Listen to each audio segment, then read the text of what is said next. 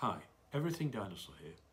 It's been the best part of a decade since groundbreaking research was published on the theropod dinosaur Spinosaurus, the research that indicated that it was probably a quadruped and that it was possibly semi-aquatic. Well, we've seen a lot of prehistoric animal models come and go in the last 10 years or so, and the latest one has just arrived at Everything Dinosaur. This chap here. This is Aymen the Spinosaurus from PNSO, and this is my model. It's a very interesting, very realistic reflection of the latest scientific research, and it is depicting this animal as a biped. It comes with a little Spinosaurus skull and lots and lots of information, posters and bits and pieces from PNSO.